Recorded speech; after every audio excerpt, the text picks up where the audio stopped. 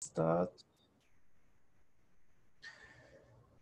All right, let's start as usual. I'm gonna ask what you remember from the previous lecture. So what did we talk about? What stuck? What do you remember? IT starts by typing. We talked about machine learning pipe.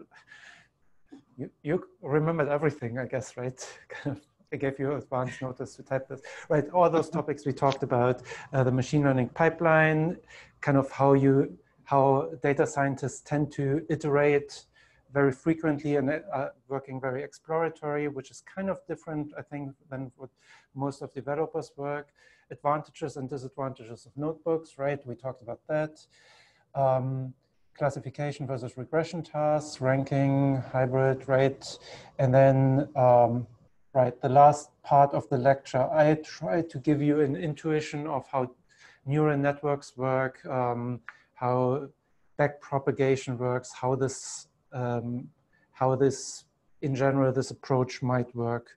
And I don't guess that this was sufficient to really give you a deep understanding of neural networks, but hopefully, and there was the idea here to give you an idea of how it roughly works, why it's so expensive, why the models get so big, why you need so much training data, why you typically use GPUs to compute this kind of stuff. I had a little bit more material that I wanted to talk about AI techniques that are not classic machine learning techniques, but symbolic AI techniques.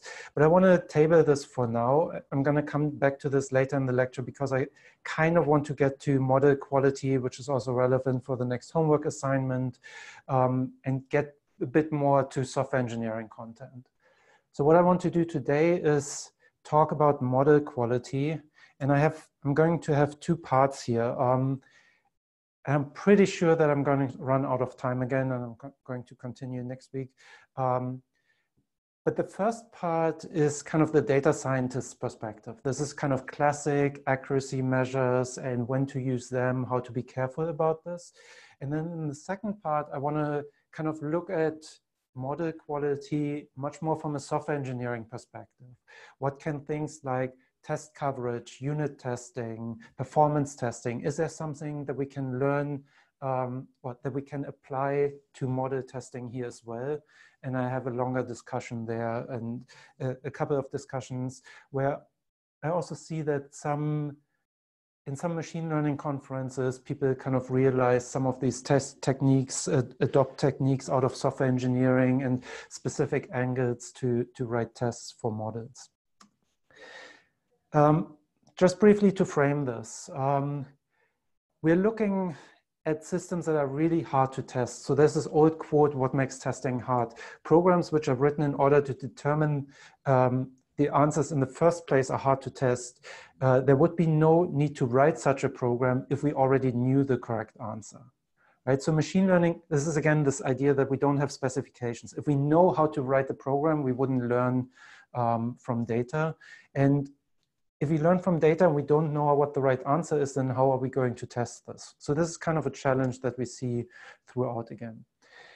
And today I want to focus very narrowly on model quality. We're going to talk much more, we're going to zoom out, look at the entire system. I motivated this, and we're going to talk much more about things like how do you test the pipeline? How do you deploy models? How do you make sure that the deployment is of good quality? How do you test in production and things like this? But today I want to focus narrowly on model quality, or model accuracy pretty much.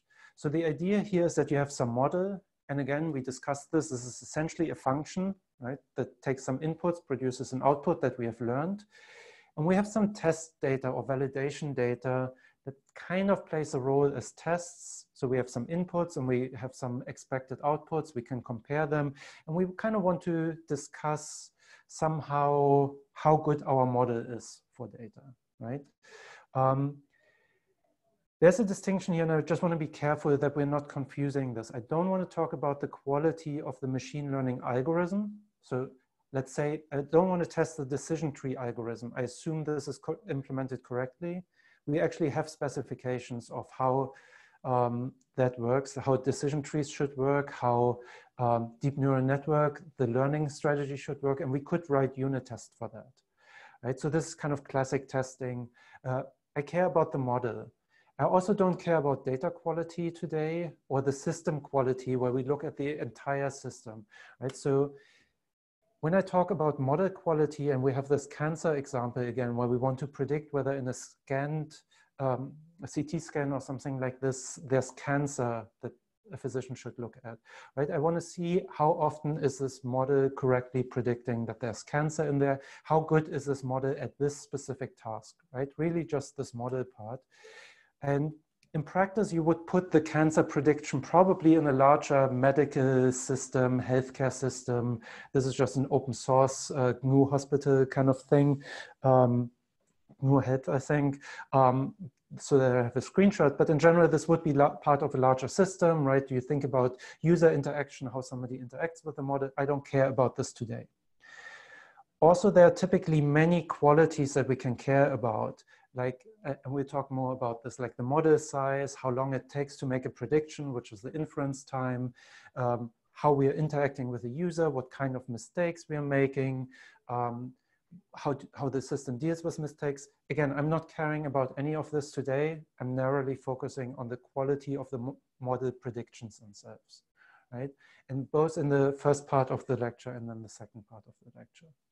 So why would you want to do this? Mostly to compare models.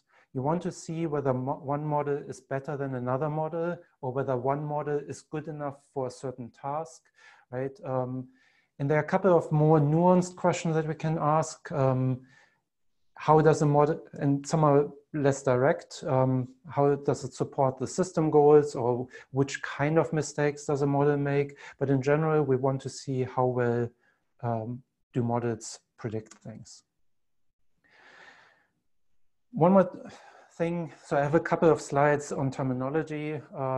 This is often when kind of, at least my intuitive terminology on kind of from a software engineering perspective doesn't align with how data scientists talk about things. And I was for a long time always confused.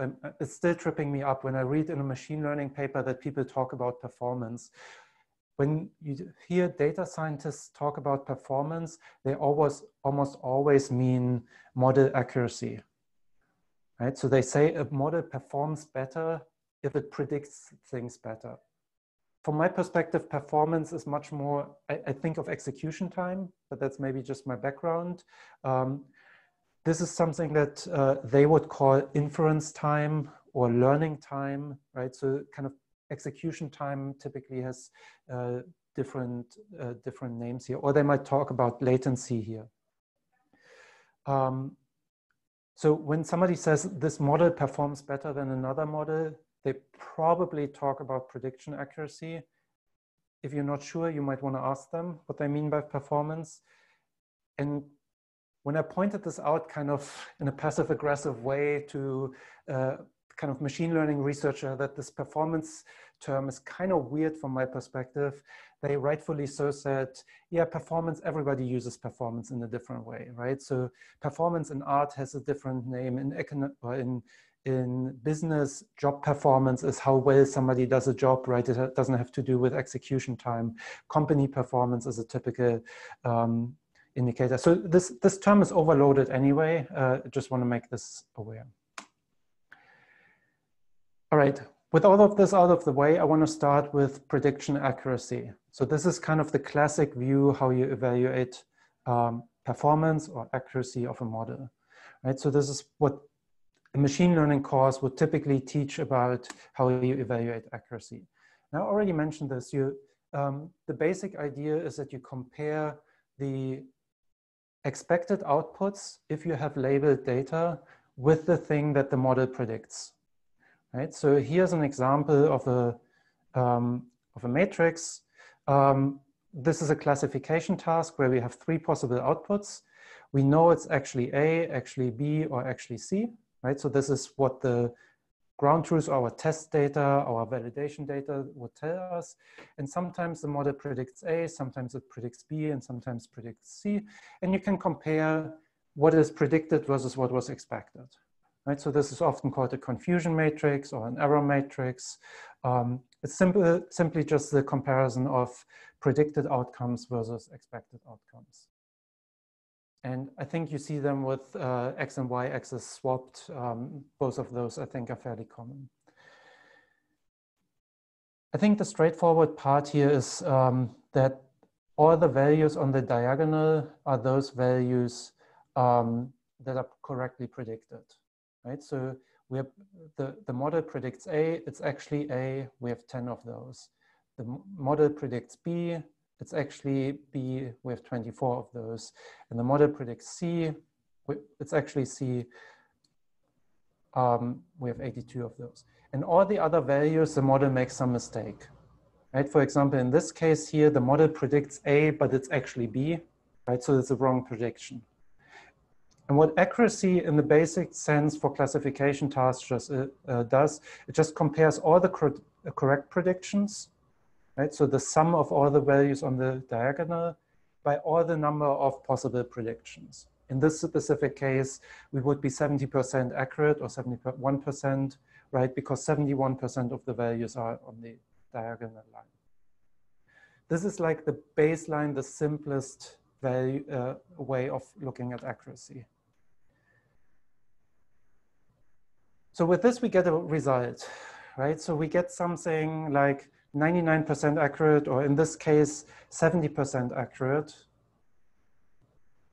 And that's a value that's very hard to interpret in itself, right? It's similar if I tell you this, your web server answers queries in half a second. Is this a good value or a bad value? This really depends on the problem, right? So there are some problems where 99% is a really bad accuracy because you're producing a lot of wrong results. The typical example is if you do HIV tests on the entire population. If you have, like, HIV is very rare among the entire population, and if 1 in 100 people, you just tell them they have HIV, they have AIDS, they are not going to be happy with the diagnosis, right? So this produces a lot of panic in the entire population. This would be a terrible prediction. On the other hand, there are tasks where 10% accuracy might be pretty good, right? So 10%, if Google gives you the right search result in the first hit 10% of the time, maybe you're happy with this, right? There's some tasks that are just hard where you're willing to look at multiple results. So to interpret accuracy, you can look at the improvement in accuracy that you're doing, right? So you can look at what's the accuracy of the previous best approach and how much better can I do? So it's improvement in accuracy or reduction of error. The formula is here. It's essentially just comparing the old accuracy and the new accuracy and giving you a percentage and how much you're improving. So that's something that's much better to interpret, right? So if I'm telling you your model does 20% better than the old model, that's easier to interpret. Still not clear whether it's getting you into a range that's actually useful. It's a starting point. The other thing, and here's some pictures missing, but the other thing that's important or that's useful to know whether 90% is good or bad is thinking about baselines. Right, so the model accuracy in itself is not very useful, but if you know what a simple baseline, a simple heuristic, something that I could just try without a lot of effort would produce, I have a much better sense of how much I'm outperforming the baseline. So let's say, question for you, I want to predict cancer in an image. I'm learning a classifier, I'm investing a lot of things into training. What could be simple baselines? Something that you could implement without a lot of machine learning, something simple that you can compare against. So either write or raise your hand, one of those. You wouldn't typically compare manual classification. You could compare against that, but it's a very expensive baseline, right? So it's hard to automate. I'm more thinking about heuristics, something that you could implement. So what do you mean by guessing? Like, if it's a binary test, then 50% is a reasonable baseline. So just randomly guessing, Right. right? Flipping a coin, right? That's a perfectly fine baseline that you compare against. Just randomly say there's cancer or not. Vivek, what do you mean by equals 0? I mean, like, basically saying there is no cancer for everything. Yeah, you can say for every image there is no cancer, which probably does better than random guessing, because most images probably won't have cancer. So if that thing alone is like 90% accurate, then 91% accuracy is maybe not very impressive, right? Right, Daniel says, if you know the baseline, what's the basic assumption of how many people have cancer in the general population, you can adjust your guesses maybe. At least you can guess a more frequent result. There are also things where you can actually look at the image, maybe do something like, is there any dark spot somewhere in an image? That's something that you can probably do without machine learning, something where you just briefly implement, are there like 6 pixels together that are darker than the surrounding area, right? That's something that you could probably implement. So a couple of things like this are possible baselines. What about recidivism? So this is the example where you're guessing whether somebody who's in jail right now should be released, or whether so you're asking whether they are likely to commit another criminal offense in the next 2 years. What could be a baseline for this? Again, it's a classification task, yes, no. What could you do there?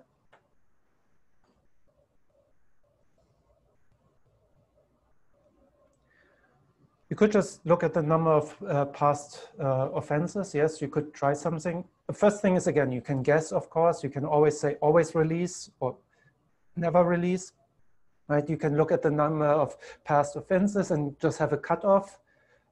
Maybe you have some data that you can look at and find the right cutoff, right? So essentially build a classifier that's super trivial, that just looks at one feature at a time, right? Number of years served is another example that would probably work, right? So those kind of things are probably plausible. And by doing this, you have a much better chance of interpreting a number like 99%, right? Because you know what simple approaches can already do. There are way more things to narrow down what kind of mistakes you're doing. The first common thing that people do is in binary classification tasks, distinguish false positives from false negatives. Right? So there's the example, if you're predicting, let's say you're predicting cancer again, right? So if you're correctly predicting cancer, that's a true positive. If you're correctly predicting that there is no cancer in the image, that's a true negative. If you're predicting that there's a cancer, but the patient actually doesn't have cancer, right? Or doctors would disagree when they look at this, that's a false positive.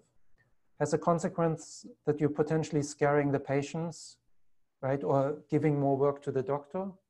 And the opposite is a false negative, where you predict that there is no cancer, but the patient actually has cancer, right? Or a doctor would disagree with you, a physician would disagree and say there's cancer in this image.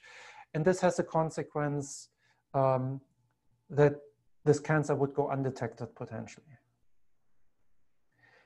So the point here is that false positives and false negatives are not necessarily equally good or equally bad. In the cancer example, what would you say? What's more important? Well, actually, I can just use, give me a second, I have a quiz for this. What do you think is more problematic? What problem is worse? Producing a false positive or false negative, or you have no idea?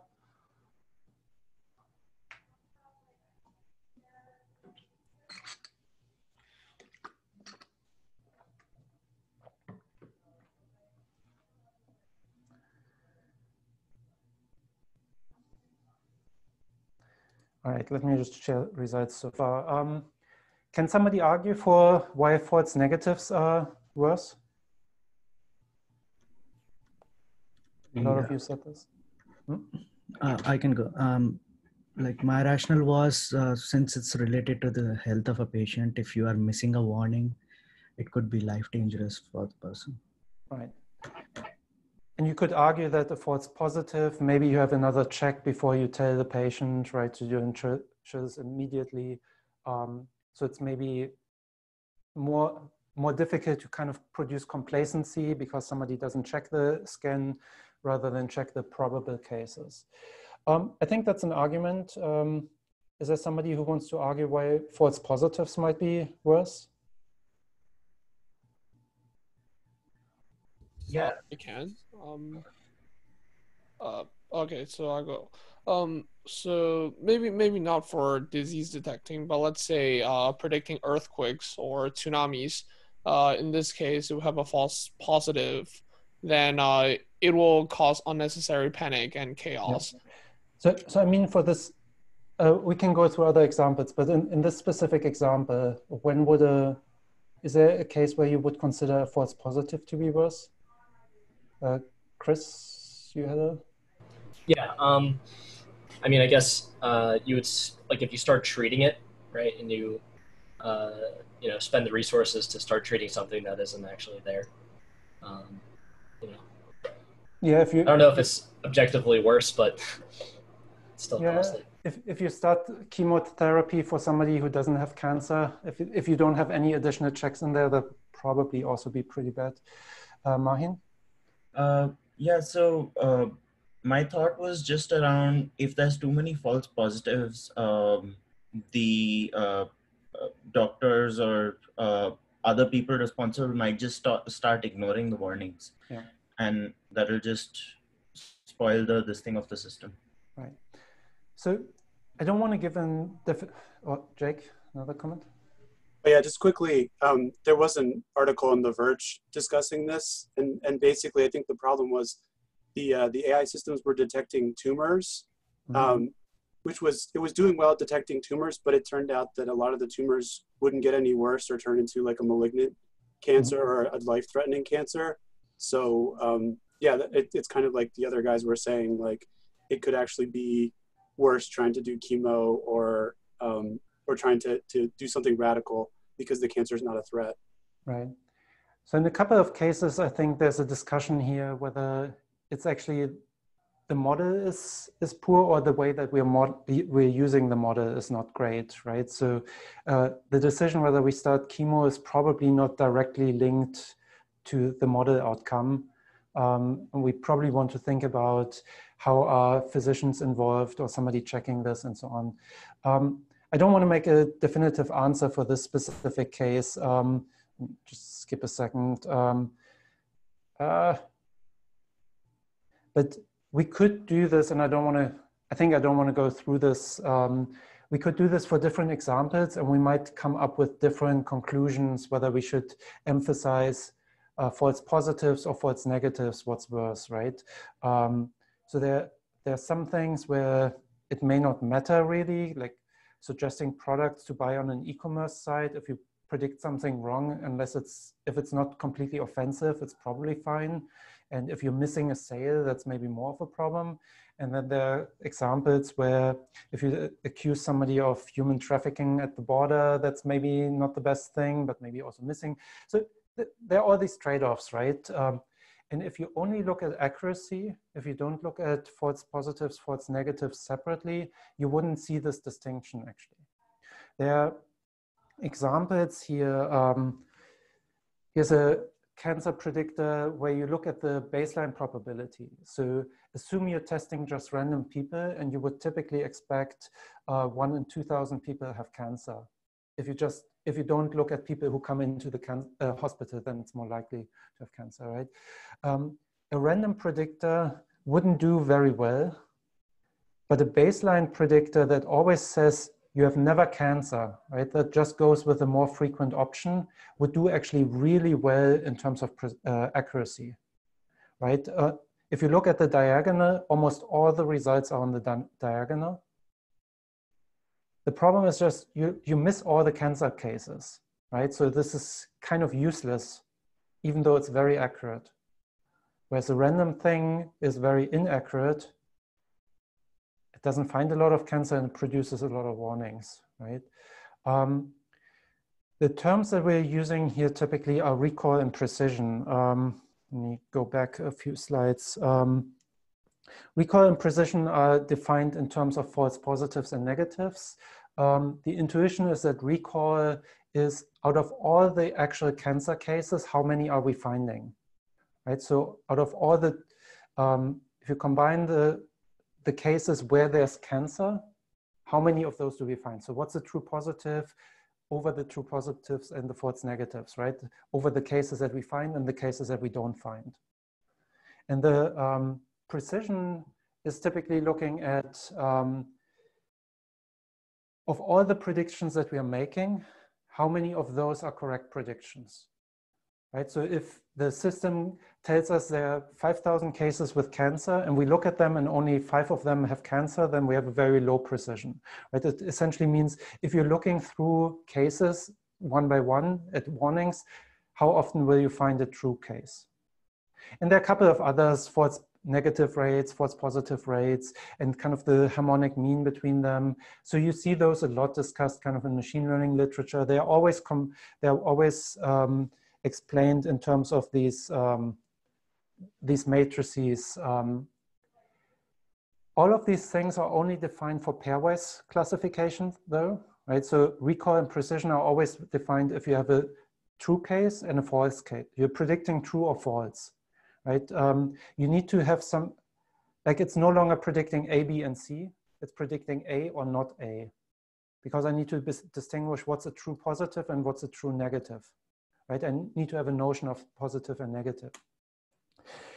If you have a multi-class problem, like you're predicting A, B, C, you can turn this into a yes-no problem by looking at one attribute at a time, right? Instead of looking at A, B, C, you're asking, is it A or is it not A? Or you're asking, is it B or is it not B? So in this specific example here, I drew this before where this is the original 3-class prediction problem. And if I'm only asking whether I'm predicting A, right, I'm predicting A correctly in 10 cases. It's A, but I predict A, but it's actually not A. It's in 8 cases, these two, right? I don't distinguish this further. And then there are the cases where I predict that it's not A, so anything in these 2 columns. And I can check out of those cases where I predict it's not A, it's actually not A in a lot of cases. And I hope this is correct. Yeah, in these 2 cases, it's, in these 3 cases and in these 5 cases, it's actually A, but I predicted something wrong. Does this make sense? It's just important for you, because we're talking about so many different prediction problems. If you have a multi-class prediction problem, like you're predicting which number is in an image, you can't define recall and precision, right? You can only define recall and precision for, am I detecting the number 0 correctly, right? You need a binary classification problem for this. All right. There are a couple of visualizations. If you dig into this, if recall and precisions are unintuitive, there's a lot of help. But that's roughly the approach that I'm going for. Does this make sense so far? Recall and precision, roughly clear? Any questions? The next step is that a lot of classifiers don't just tell you A or not A. They don't give you a binary answer, but they typically give you a probability or a number that doesn't necessarily mean precisely a probability, but it gives you something more likely A, more likely not A, or something like this, right? So a lot of classification tasks will actually give you a value between 0 and 1. And 1 means cancer, 0 means not cancer, and anything in between means something like that. If you have this kind of outcome and you want to report cancer or not, you kind of need to define a threshold, right? You need to figure out if the system reports more than 0.5, I'm going to report cancer. Or if it reports more than 0.8, I'm going to report cancer. If the system is very, very confident at 0.95, then I'm going to report cancer. And you can see if you're moving the threshold, this would affect how you're sorting the predictions into rows, right? If you have a low threshold, then you're predicting A more frequently. If you have a very high threshold, then you're predicting not A more frequently. And this will affect recall and precision. Typically, the higher you set your threshold, the worse your recall gets, right? There are fewer and fewer cases that are reported as cancer. So also of the true cancer cases, you will probably see fewer cancer cases in general, right? So typically, let me see if I can do this. No. So, so if you have a plot, what you would typically expect is that if you start at, you classify everything at 0, right? So this is your threshold. You would expect that recall is perfect at 1, right? You classify everything at cancer, so you find all the cancer. It's a useless predictor, but you find all the cancer. And then the higher you use the threshold, the lower your recall rate goes, right? So this would be recall. At the opposite side, when you're saying everything is cancer, then your precision is probably not that great. Depends a little bit on how many cancer cases you have. But the more restrictive you are, like you're only reporting cases where you're pretty certain that they're cancer, typically your precision goes up. And where you want to be on this trade-off, so whether you want to be somewhere on this end where you have high recall but low precision, or you want to be at a place where you have very high precision but low recall, depends a lot on how you want to use the classifier. Right? So picking a right threshold can navigate you along this trade-off of recall and precision typically. Make sense?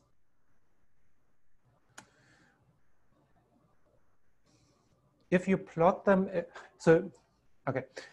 One more thing, one problem that you're having is if you want to compare two models, you can just look at their accuracy, right? So you can look, model A has higher accuracy than model B, or you can look at recall is higher, precision is a bit lower, but you can still decide which one of those is better potentially. If you have different thresholds, now it becomes more challenging to compare models because am I comparing them at the same threshold? Am I comparing them at different thresholds? How am I doing the comparison?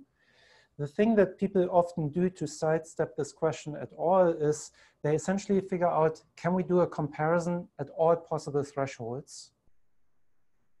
And this is where you get to these measures of area under the curve, which if you've taken a machine learning class, you probably have seen before.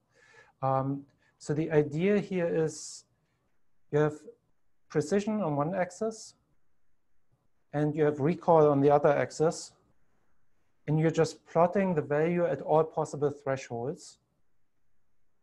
Right? So here two algorithms or two models. One model has very high precision at with the recall 0.3. This has a lower precision at the same recall and so on. And typically the model that is better across all thresholds will be closer to this corner of the graph. Right, so let me see, the further out you go, the better. And the way that this is typically done is to measure the area under the curve. This is where the term comes from. And the higher value you get, the better it is. Again, by doing this, you're summarizing all the precision recall values across all possible thresholds. This may or may not be exactly what you want. Maybe you don't care about all thresholds, but you often have a behavior like this where you see that one model consistently performs better than the other. It's consistently further out. It doesn't have to be. It can also be something where you see something like this, where it's sometimes better, sometimes worse, right? But area under the curve compares this. The metric that's more frequently used than this is the receiving operator characteristic curve, ROC curve. It's almost the same, except that it technically plots two different values. It plots the true positive rate and the false positive rate. They can be derived in similar ways. It has almost the same meaning. It just looks a little bit different. And again, you prefer the approaches that are further into this corner is better, right? So the more area under the curve, the better. Make sense? Any questions?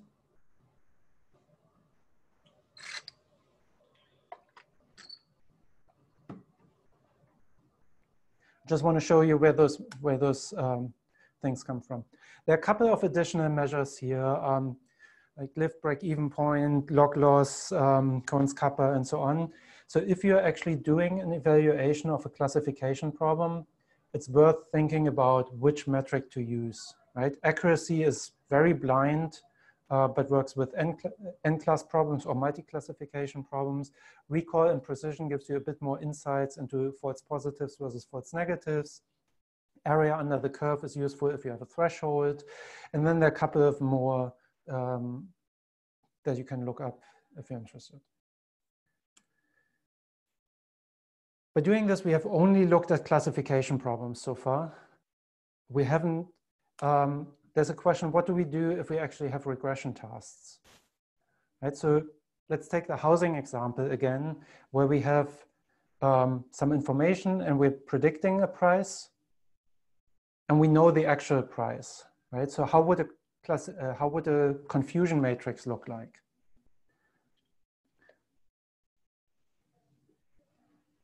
Do you have an idea, Vivek?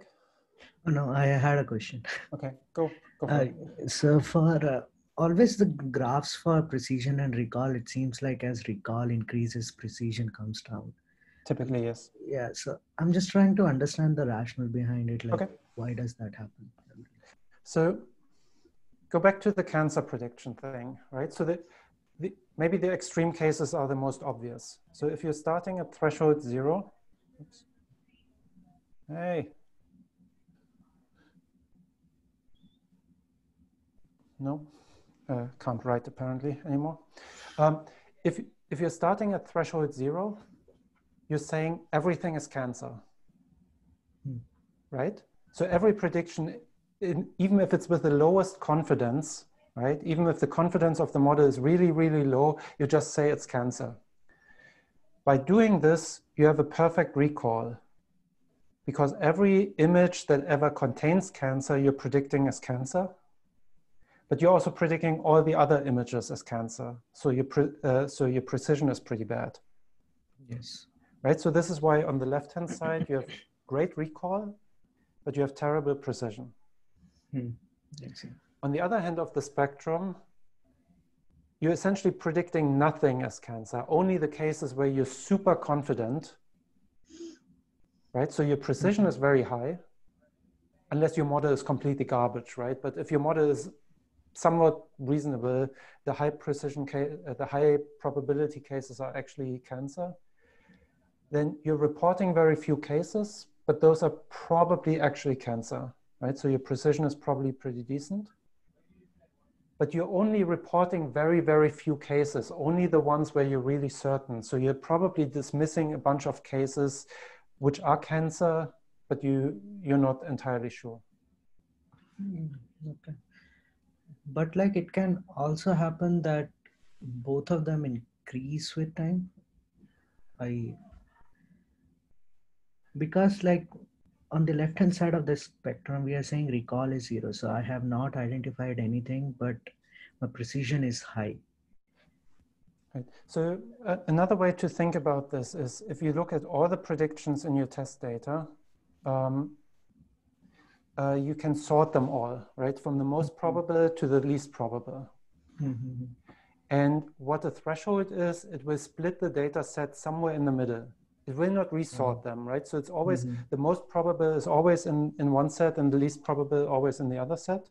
But you shuffle, how many predictions are you making, right? Are you, if they're 1,000 patients, are you making one cancer diagnosis or 10 or 20, independent of how many there are, right? So this is why you tend to see this trend over time.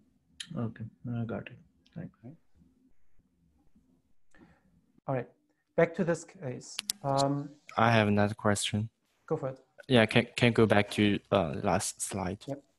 Yeah, so I'm just getting a little bit confused about the definition here. So you says we are using a threshold to make decision, right? But I believe that the model has actually be able to make decisions, like in the table it says the model predicts A or not A, right? So I think here we are actually using a threshold to select the model rather than to make a decision. Am I understanding it correctly? So the table that I show here is based on a specific threshold, right? So this is one example of an outcome table.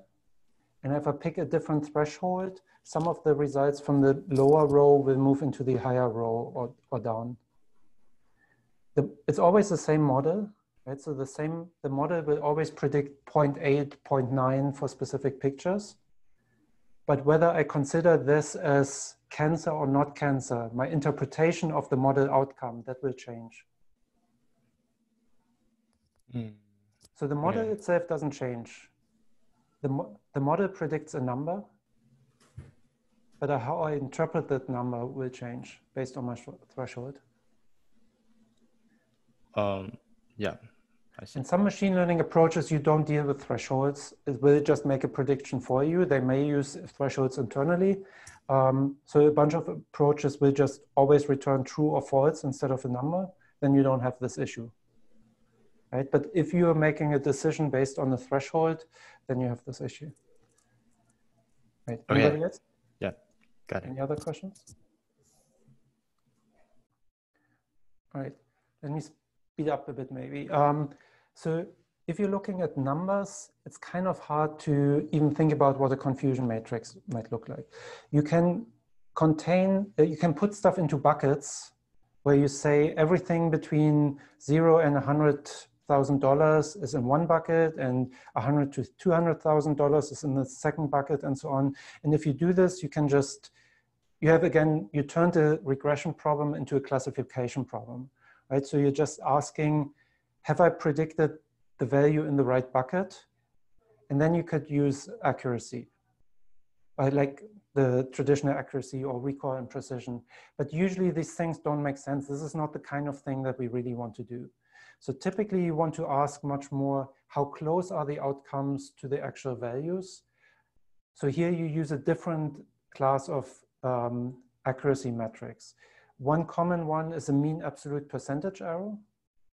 So this is just essentially asking for every single prediction, how many percent am I off of the expected value, right? So in this case, for example, I'm predicting 230, but it's actually 250.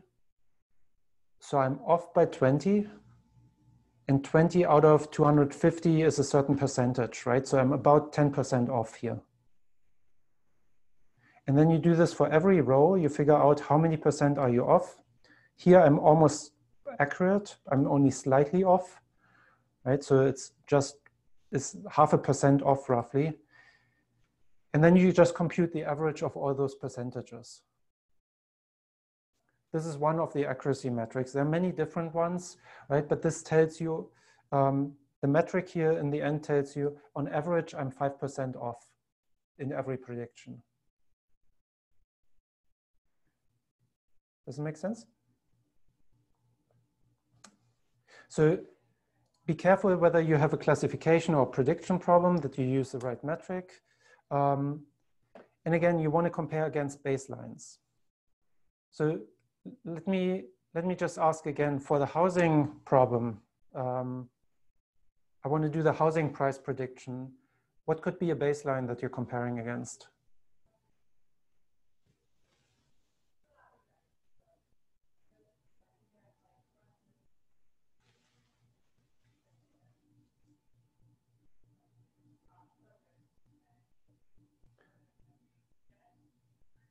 You can do the average house cost, right? You can do the average house cost within the neighborhood. This is probably very cheap to compute. Priced by the number of windows, yeah, you could kind of do a very simple regression model yourself. Compute cost by square footage, that's maybe better than by window. But it is a similar idea, right? So all of these things are typical predictions that you can easily do and use as baseline. And then again, you can check how much do you improve over the error of your baseline approach, right? This is much easier to understand. Again, there are a couple of different metrics here. I don't want to go through them in detail. The mean absolute error is looking how much am I off on average in absolute terms. So instead of saying on average I'm off by 5%, it's saying on average I'm off by $20,000 in this case, right? You can do this with squared errors, with root squared errors, and R-square metrics, and there are a couple of others, and they have certain trade-offs of how sensitive they are to outliers and things like this. And you find more discussions of what's appropriate if you want to look at this. There are also more specific things in terms, if you do solve ranking problems. If you have ranking problems, you care about the top predictions more than the lower ones. So what people typically do is look at things like mean average precision, where they look at, I get a bunch of recommendations. How good is the first recommendations, or how good are the first 3 recommendations, right? So mean average precision looks at how many good results do I have in the first K rows. So if I look at MAPE 1, I get 1 good result out of 1 prediction, perfect accuracy at this level, right? And you can do this average across multiple queries. If I look at the first 2, I have 50% mean average precision on this thing, right? Among the first 2, it's 0.3 among the first 4, 3.5 among the first 4, and so on, right? And you just average this across a bunch of different things. And again, you want some baseline for the prediction, for the ranking, and so on. And again, there are more specialized ranking measures, and I don't really want to go into detail. And if you look into any specific field, I'm taking natural language processing here as an example, it completely depends on what you're doing. You may solve a ranking problem, you may solve a classification problem, you may solve, you may want to have some evaluation where you're actually looking at translated text, or voice recognition, how good the entire sequence are. So there are a couple of things where you just classify text. If you just want to see whether the text has a positive or negative sentiment, you can turn this into a yes/no question and use recall and precision, right? If you want to determine the truth of a statement, again, recall and precision. If you look at translation or summarization, you typically compare against what a human would do and then look at some sort of similarity metrics, like how similar is the sequence of things that the computer produces to the things that I'm producing, and so on, right? All right. Any questions on kind of, this was the first part of the lecture, kind of the data scientist's perspective. Any questions on those? With this, I want to go on to software testing. Right, so software testing is something that I hope everybody in the virtual room is familiar with, at least to some degree. The idea is really just you have a program with a specification, and the test has 3 parts. It has the call and the test inputs. It has some expected outputs, and it's executed in some environment that we control. Right, so like a specific machine. So a typical test might look something like this. You have a call with some inputs, and you have some expected outputs, and I'm running this in some environment like on a cloud service or with some Java around this. There's a problem here that we're discussing in a second is how do we know what the expected output is for a test? This can be very tedious to produce. And in general, testing is not sound. So you can't expect to find all the bugs with testing. You can find some bugs, and if you find a bug, if a test case fails, you can assume something is wrong in the program, right? You're not over approximating, but you can only look at the things that you're actually executing, not at the things that you're not executing. The layout is completely broken.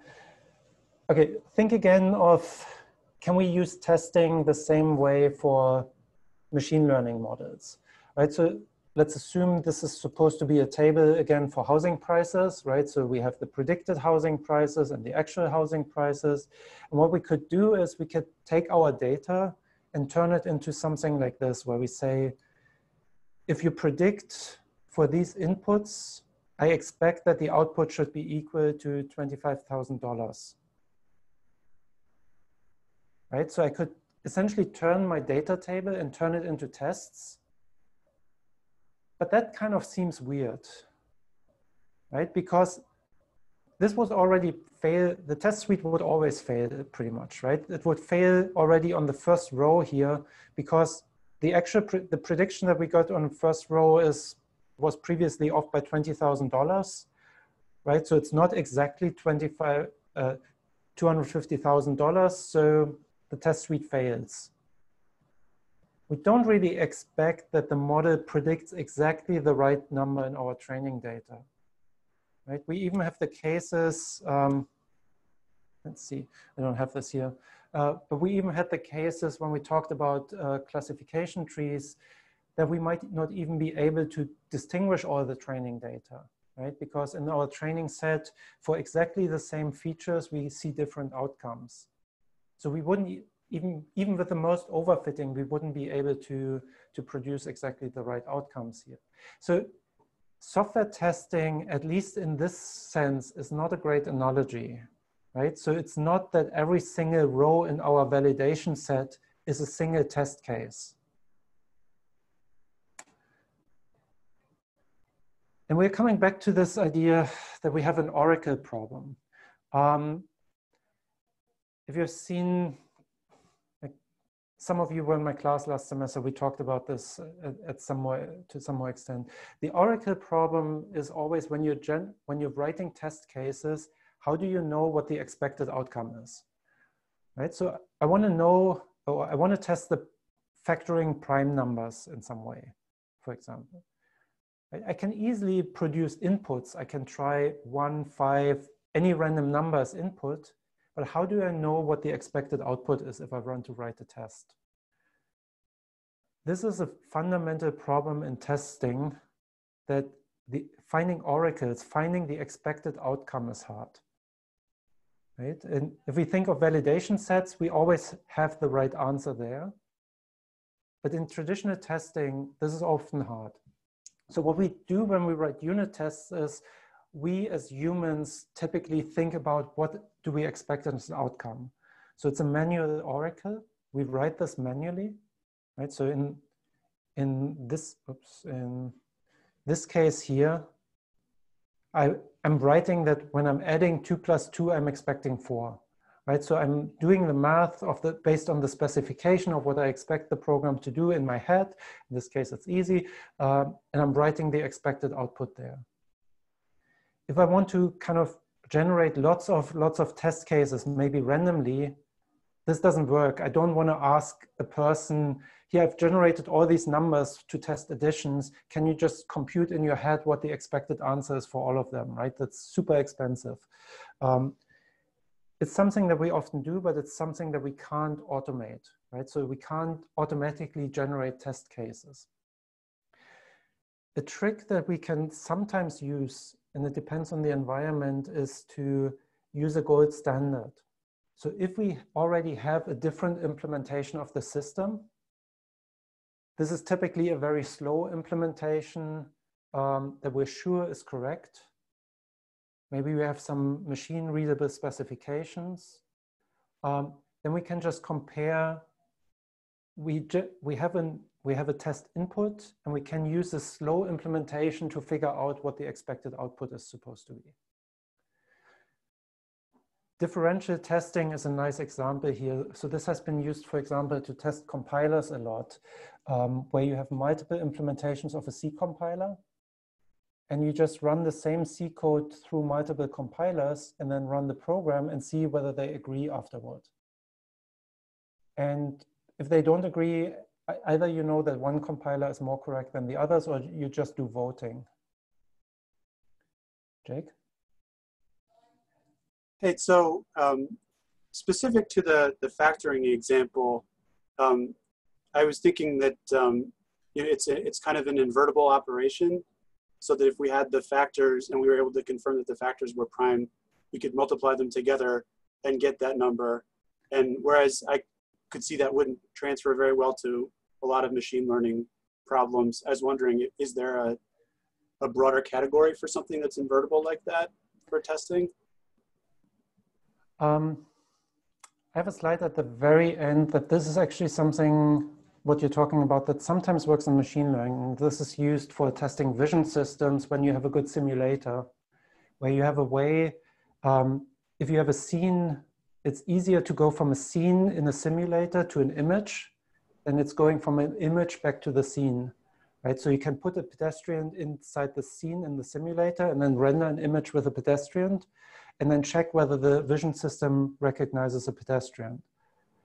So if you control the entire thing, there's actually sometimes this dual where you have a easier implement, where you can do the inverse of the machine learning task easily. But again, this is special cases. Maybe the prime example is not great here, right? So for addition, for example, this might not work. But yeah, I think what you're talking about here is again having, no, it's actually not in the list. If you go from the result to the inputs, right? So you can create a random result and then create corresponding inputs. I think this is actually, I haven't seen this much in the software testing literature. I see this actually more in the machine learning world with simulation. It's interesting. Something that people do a lot, so comparison against the gold standard is nice if you have one. The problem with machine learning is that we're solving problems that we don't know how to solve otherwise, so we don't usually have a gold standard, right? We can manually ask people to do this, but then we're back at manually constructing output-input pairs. What people do often in automated testing is checking global properties. So you're not checking the correctness of the entire system, you're just checking things like, whatever input I'm giving it, it should not crash. Right, so this is known as fuzz testing sometimes. So this was very effective like 20, 30 years ago, where you can just feed Unix utilities arbitrary byte strings and they would often crash. So they've done this a lot. This is hardened, this doesn't crash systems, but there are more smarter ways of generating random inputs. And they usually look for things like, can we crash the system? And sometimes you have some partial specifications where you maybe have a tool that can detect buffer overflows. So you're generating inputs to see whether you can create buffer overflows. Or you're trying to generate inputs that time out the system, right? So that kind of create very long run times. There's smart fuzzers that do this. And the last part is writing manual assertions.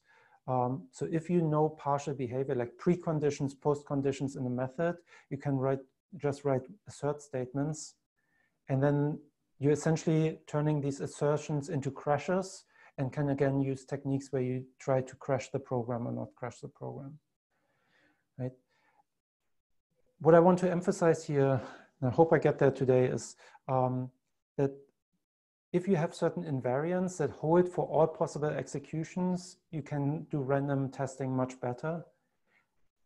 But that's kind of how far we can push this typically with the Oracle problem, right? So we can't, unless we have a gold standard or machine readable specification, we can't really generate random input-output pairs generally.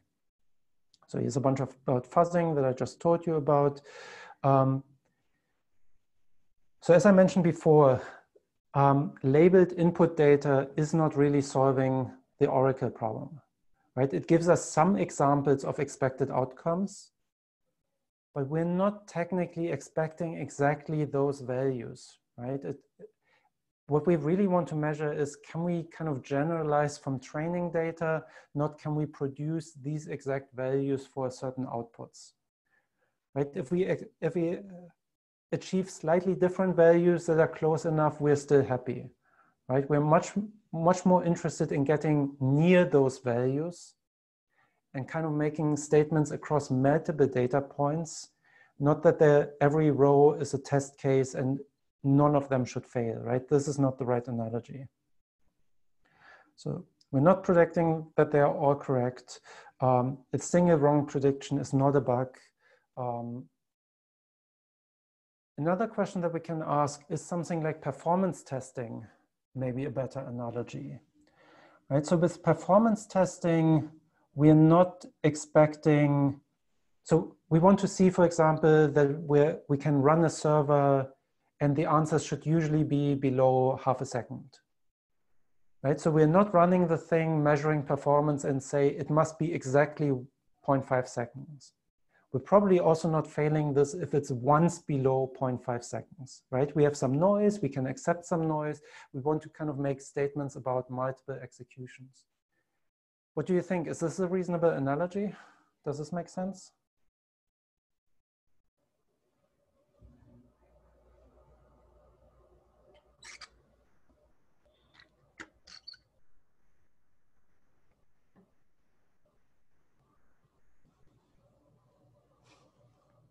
A yes vote, okay.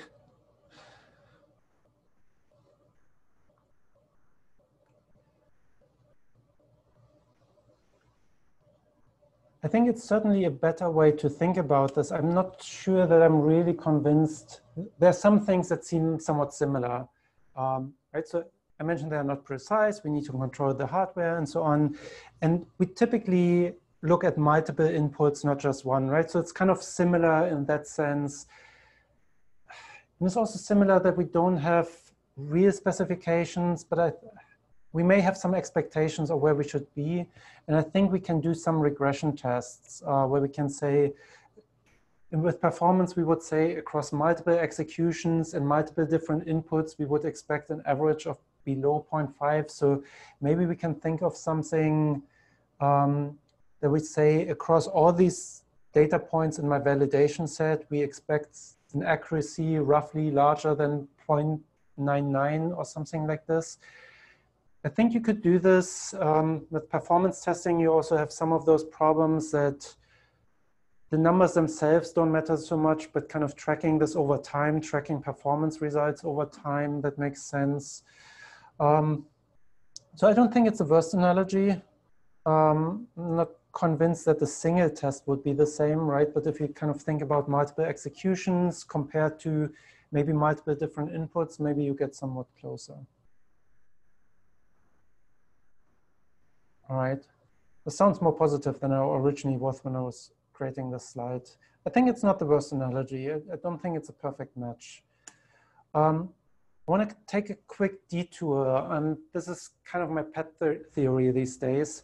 I spent earlier this year where I could still travel. I went to a workshop that had both data scientists and software engineers in them talking about kind of quality assurance and building these systems.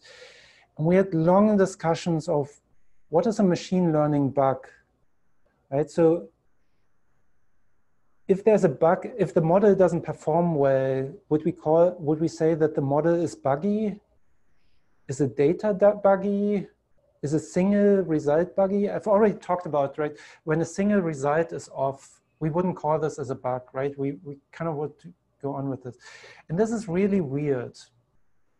And over a lot of discussion, and it's actually, there are a bunch of feedback loops. So if you look at some results, you might actually detect that a lot of results are not very good, but you might learn from this and improve your models. So you have some iteration there. And we came to an interesting discussion here that I think when we're talking about quality assurance of a model, so this is not the right analogy either, but it's a different mindset that might lead us to think about this in a different way, is thinking about the difference between validation and verification. So people in the MSE program have definitely seen this before, others hopefully yes. We can think about the difference as verification is given a specification, have we implemented the system correctly? Right, so think about you're making a contract with your customer about what the system should be implemented. Verification, where most of the testing is just checking, do we have bugs in the system? Have we implemented this correctly, right, as specified? We might implement a system as specified, but it's completely useless because the specification was bad. That's typically a validation problem, right? So the distinction that people often quote is, have we built the right system versus have we built the system right? Right? So have we correctly implemented what we were supposed to implement or have we implemented the right thing? Do we have the right specification in a sense? Right? So the upper part is typically requirements engineering. So what we're typically doing is we're talking to people about what they want. We might interview them. We come up with requirements. And then there are lots of techniques to figure out, once we write down those requirements, are they consistent? Are they the things that the customer wants? We might build a prototype and check this with the customer, whether that's what they want. That's a different activity than checking whether we coded the prototype correctly according to our specification. Right? So most testing is, or pretty much all testing is a verification activity. When I teach the software testing class in the master's program, we always assume somebody gives us a specification and we don't question the specification typically. Right? So there's a requirements engineering class where they worry about this and I don't care. The interesting part for me is the discussion where machine learning fits into this. And let's look at a single example here. This is a recidivism model. We will talk about this later, but this is roughly equivalent or has a similar accuracy to the model that's actually used in court these days, deciding whether to release somebody on bail. It's really simple in the end what the model really does if you boil it down to. It's essentially a decision tree checking the age and maybe the gender, but you can leave this out. And then you predict that you will arrest them again within 2 days. And if it's a different age and a certain number of prior offenses, then you also predict arrest, otherwise you don't, right? So a very simple decision tree here. Think of this as a model. Now taking this model and implementing this in Java code is straightforward. Typically we wouldn't do this because we would just generate this, right? So we don't, if we assume that the model here, the machine learning thing, sorry, I should go a step earlier here. The hypothesis that I'm trying to post here is that the machine learning model is equivalent to a specification. Going from the machine learning model to some implementation, that's trivial. The hard part is the model that we're learning, does this make sense for the people who are interested in this? Are we learning the right model? Not are we implementing the model correctly? Right, so the question that we are asking here is this model really what we want as a society that's best at capturing whether somebody will actually commit a crime again, right? So we're trying to figure this out. It's not so much whether we have implemented this model correctly. So my hypothesis is that machine learning is really very similar to requirements engineering. Requirements engineers go out and interview people and synthesize something and come up with essentially a model, an idea. We could interview a bunch of judges about their experience and when should we predict that somebody will commit a crime again. And instead of asking people, we're looking at data, right? Based on data, we're coming up with a model. And kind of implementing that model, that's easy. That's why we don't really talk about bugs. What we really should talk about is whether that model is a good fit to what we want. Right? And this is why the questions that we are asking are different. It's not whether a test case fails. right? But it's whether we have the right model in the first place. And another thing that you see in a second, oh, I run out of time, is that you may have some specifications and you want to check whether the model is consistent with some other specifications. For example, you have some fairness requirements. The model must not look at race, or the model must not look at gender. And then you can compare whether they are consistent. And that's again something that requirements engineers may do. They have tools for this where they check consistencies among multiple specifications. And suddenly, if you look at this, also a lot of these feedback loops make sense, because you might learn a model and you might evaluate its accuracy and figure out, oh, the model is maybe not the kind of making the kind of predictions that I want, right? It's not going in the right direction. So maybe it's not the right model. Maybe I need to go back and collect more data. Maybe it's similar to if you interview the wrong people, if the set of people that you interview is biased, you might come up with this wrong requirements, right? If you only interview, if you never interview the customer really, only kind of other stakeholders, you might miss their point of view. I'm not sure that this is really solving any problems. To me, it makes clear why the term machine learning bug doesn't make any sense to me, right? Because we're not talking about a bug in the verification sense. We're talking about kind of we have the wrong model. In practice, I'm not sure that this is really that helpful though, because the main problem that we have is that most of the models that we learn, we can't understand, right? If you learn a deep neural network, it does something, but we can't really inspect it and can really make sure. There's still some techniques where we can figure out that they're consistent with some other specifications, and I will talk about this, right? But the testing philosophy is maybe not immediately the right thing.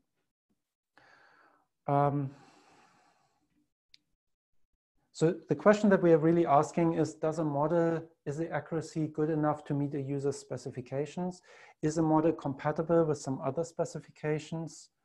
And it's not really an implementation problem. Does this make sense?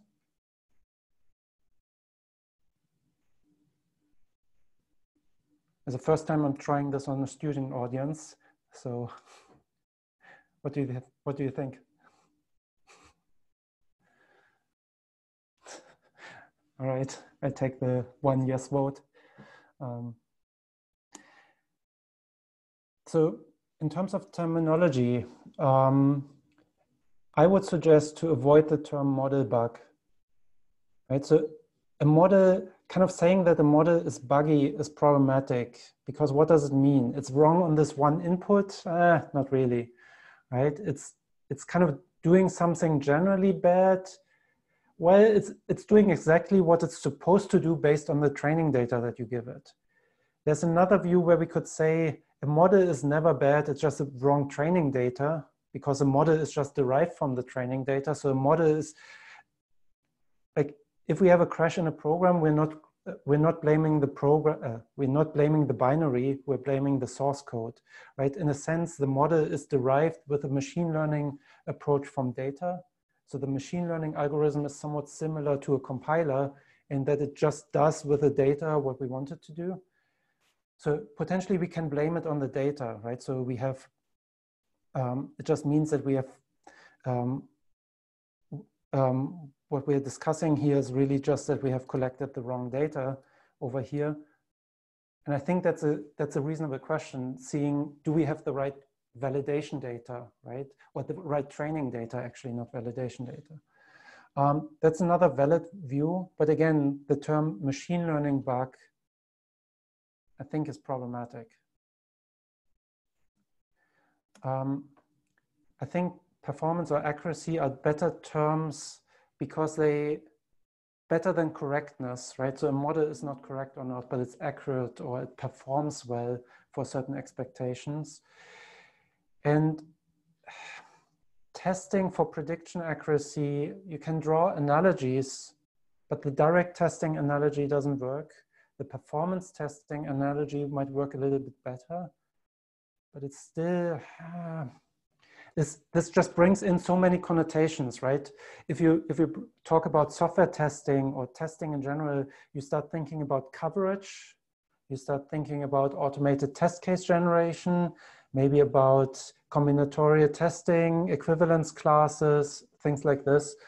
I have slides on a bunch of those. I'm running out of time, so I will cover this next week. Some of those things provide some inspiration, but most of the time we don't have a clear mapping. Like coverage is something that's super confusing. There are a couple of papers that talk about coverage of deep neural networks and things like this, like neuron coverage. It's super hard to even figure out whether that makes any sense at all. Because I think it's a wrong analogy, right? So it's not implementing the model and then making sure that we have implemented it correctly.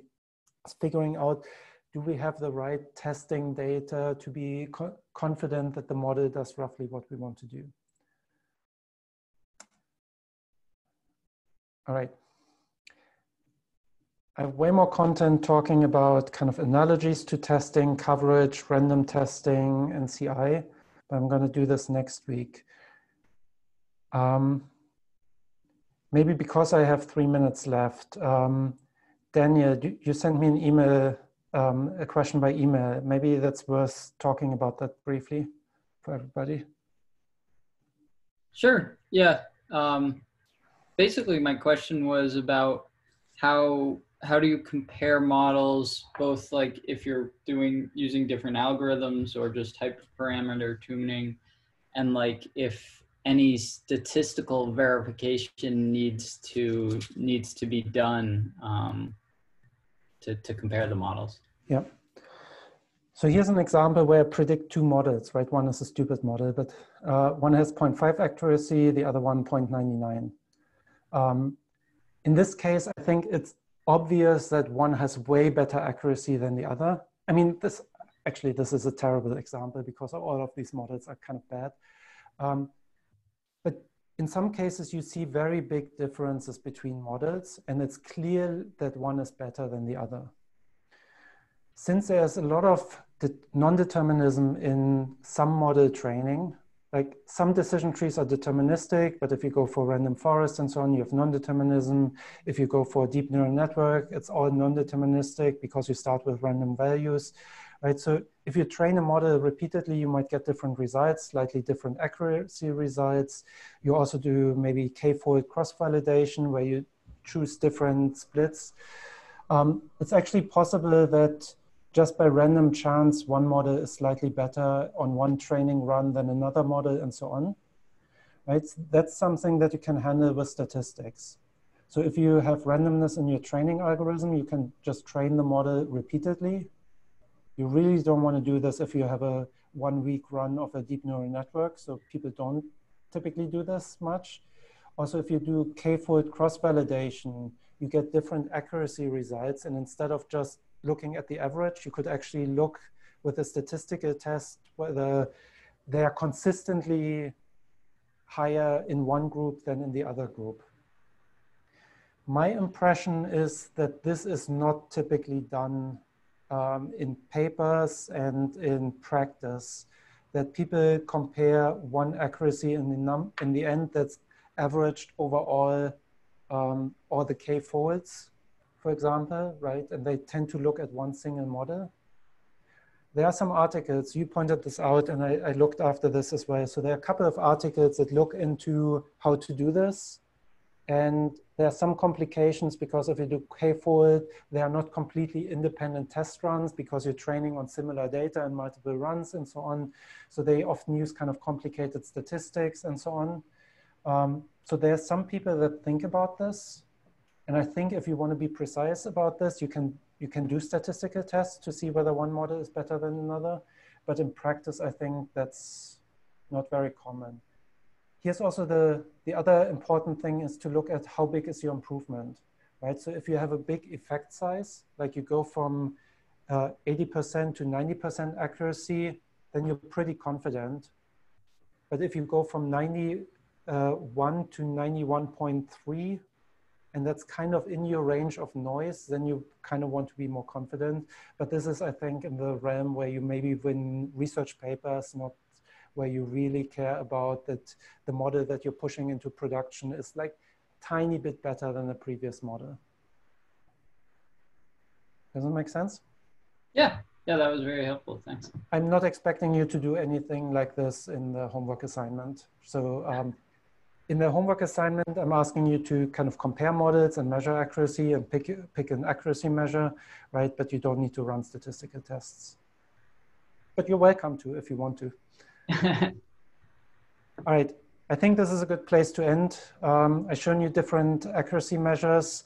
I've started to talk about software testing. I'll continue there next week. And I stop the recording here and then I stick around for questions as usual.